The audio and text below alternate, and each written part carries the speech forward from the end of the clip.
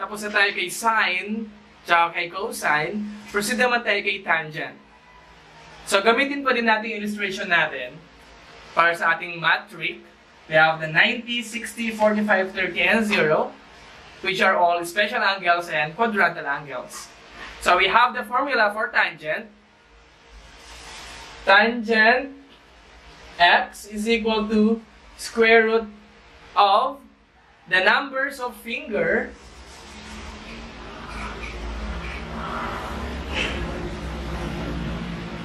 below over square root of the number of fingers above.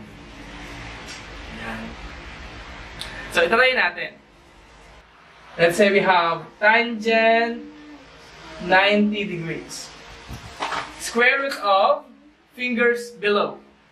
Below 90, we have 1, 2, 3, 4. That is 4. Over fingers above. Square root of, wala naman tayong fingers above 90. So that is 0. Pwede natin i-simplify. Square root of 4 is 2. Over square root of 0 is 0. So, ang denominator natin is 0. That is undefined. Undefined. I-check natin mamaya gamit ang calculator. Next, tangent 60 degrees. 60 is equal to square root of fingers below. So, below 60 is 1, 2, 3. So, 3 over square root of fingers above, we have 1. Simplify natin, that is square root of 3 over 1. Square root of 1 is 1. Pero since 1 naman ang denominator, pwede natin siyang isulat as square root of 3 na lang. Tangent 45 degrees. 45, square root of fingers below is 1, 2. Over, above, square root of 2. Square root of 2 divided by square root of 2, that is 1.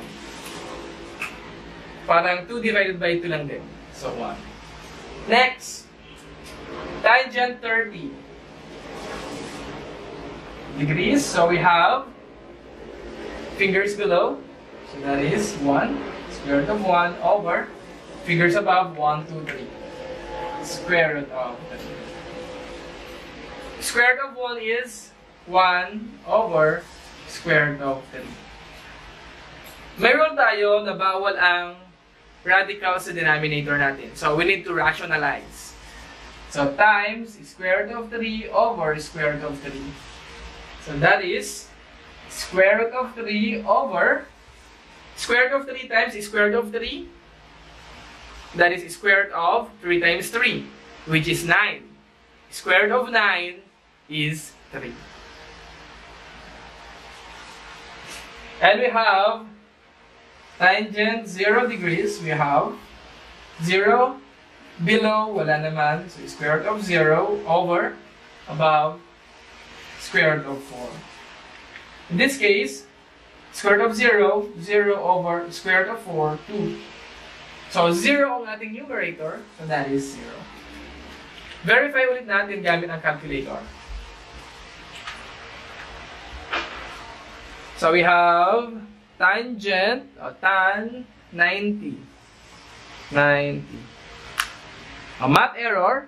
Bakit math error? Kasi ang value natin is undefined. Undefined. Next, tangent 60. 1.732 square root of 3. Okay, check natin yung value ni square root of 3. Square root of 3. 1.732. Tama. Tangent 45. Tangent 45. 1. So 45 is 1. Next, tangent 30. 30. 0.577.